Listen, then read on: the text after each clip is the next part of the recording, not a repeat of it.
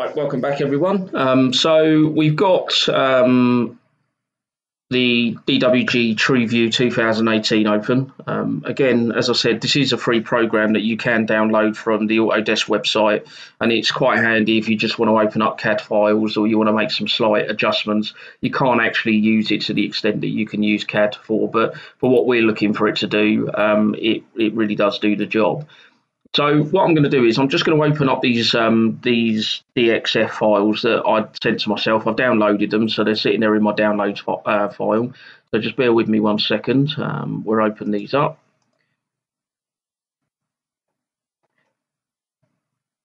And as you can see, here we are. We've got ground floor and first floor.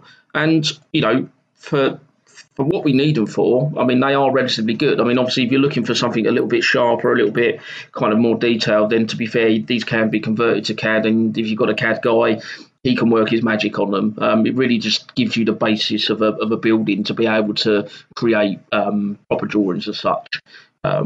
So one of the issues that we have is that sometimes the orientation can be a little bit off. I mean, as you can see, the X and the Y here aren't in the best place, and obviously the first floor is kind of the wrong way.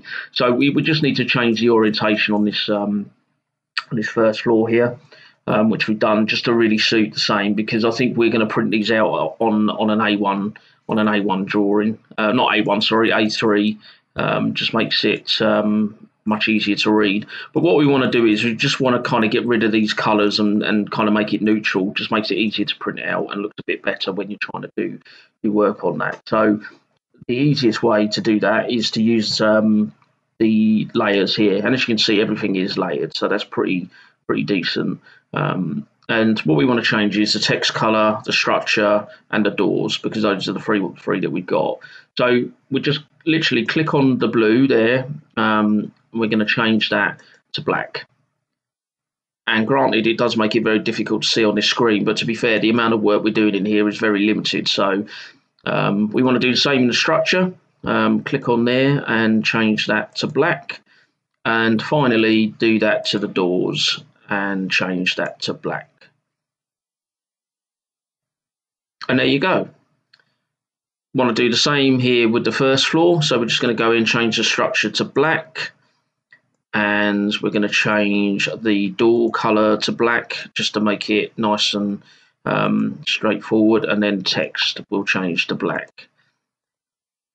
And that's really all you need to do on these drawings within this program. So we now need to print them out. And it is relatively straightforward from here. So we just go here to the plot button.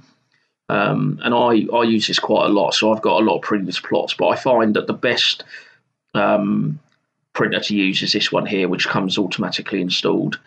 You want to set your paper size. In this case, we're going for A3, and we want it on a landscape.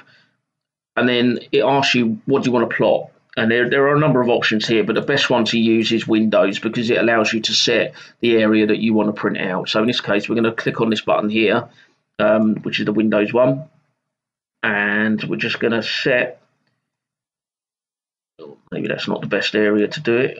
We just want to set the area of which we want to print. So we're just a nice area there. And if we go to preview, there you go. It's a pretty decent drawing.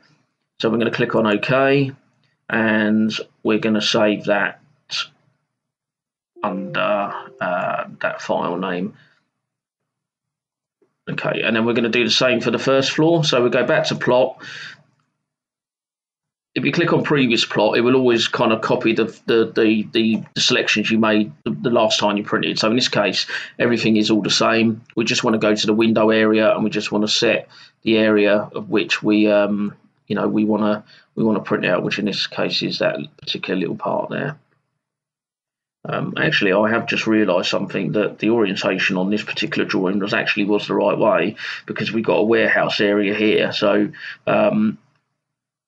we are going to print it this way, because obviously it just makes it a little bit easier to be able to print it onto A3. So we're just going to set our area for printing here, and go to preview, and there you go. So we want to close that down, and we want to go to OK. And we want to save that within our file. So we are pretty much done within TrueView. You don't really need to do much more. So next program I'm going to show you is just going to be Bluebeam. I'm just going to show you how it looks in Bluebeam, just a couple of little things you can do in that to make the drawing look a little bit crisper. So we shall be back with you shortly. Okay guys, welcome back. So those of you that have seen my first ever YouTube video, which is based on Bluebeam and is based on scaling and orientation of drawings, then you'll be familiar with this kind of layout. If you haven't seen it, then you'll find that on my YouTube channel, so please take a view, have a watch of it. It's quite interesting, and there'll be many more to follow in due course. So really just going back to what we've done with Magic Plan, we've obviously been to site, we've done a survey, we've created a drawing, we've opened it up in TrueView, we've kind of adjusted the colours and we printed it off. So we now have a PDF. So we're just going to go and open up those two drawings. So we're going to start with the ground floor. As you can see, looks relatively quite good. You know, not too bad. Some of these line weights are a little bit heavy, so if you find on a drawing that you've got like line weights that are really heavy, you can go to the view menu and you can click on disable line weights to kind of reduce the weight of the lines. So as you can see the difference, when I had them on, they're quite heavy, and now I've clicked on disabled line weights, and as you can see they are relatively quite straightforward. I believe that if you go into the layer menu here, you can actually turn the text off. So if you find that the text is in a way because you're trying to do a design, you want to make sure that all your equipment's visible, then you can turn the relevant layers off. I mean, you can even turn the walls off if you want. Right, so we obviously need to scale our drawing. We obviously know what the width of this door is. So what we want to do is we want to go to either click on this button here, which is the calibrate button, or you can click on the icon up here. Both do the same thing. So we're going to click on calibrate and brings up the crosshair. We're going to zoom into this door here. We're going to just measure this from end to end.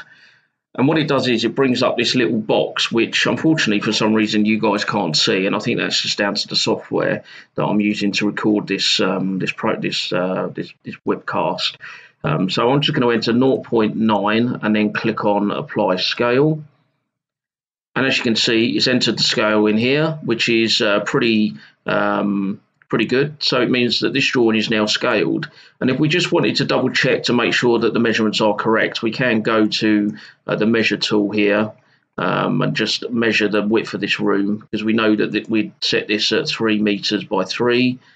You can see there that my tab's just a little bit off, so we'll just move that up to the edge there. So yeah, it's pretty accurate. I mean, it probably does have a 1 or 2 centimeter tolerance. It's not 100% accurate because obviously it's relying on human intervention, the information that you put into it. Obviously the laser measurer, and sometimes rooms can be relatively quite difficult to measure. But for providing a basic drawing and to give you guys a little bit of support when you're on site doing surveys with no drawings, it's a really good tool and it really will help you. And obviously, you know, from a customer perspective, you can use this as a chargeable service. So you could charge a client to go in and create a drawing for them. It really is possible to do that. It's a really good tool. Just a couple of little pointers just on Bluebeam here. We're just going to delete that from there. One of the things that you can do is that this drawing is layered. So if you go to the layer section over here, you can turn the text off because you may want a clear drawing, which is good. But also, as you can see, these text kind of names and that are you can click on them, and that will cause you a little bit of a problem if you're trying to do a design on here and you find that you want to highlight all your icons to create a legend. It can be very difficult to do that. So the easiest way is to go to document and then just click on flatten your drawing, and then as you can see, they're no longer clickable. So just a little tip there. Obviously, if you haven't already watched it, look on my YouTube channel and have a watch of my Bluebeam Essentials video. The first one's up now. It's a series of around 10 videos of various little things you can do in Bluebeam, and really to give people that are using it a little bit more knowledge on some of the functions that it provides. So go and have a watch of it, and hopefully you'll find that useful. And if you're not using Bluebeam, go and watch it anyway, because you may find that you might want to get hold of the software after you've watched it. Feel free to obviously leave me any comments. I will put the Magic Plan website address in the description of the video. Anybody's got any questions, feel free to send me a message, leave a comment. Really appreciate your time watching this video. Please subscribe to my channel. Those of you that are connected with me on LinkedIn, by all means, please send me a message if you've got any questions. And again, thank you very much. Look after yourselves, be safe, and see you on the next video.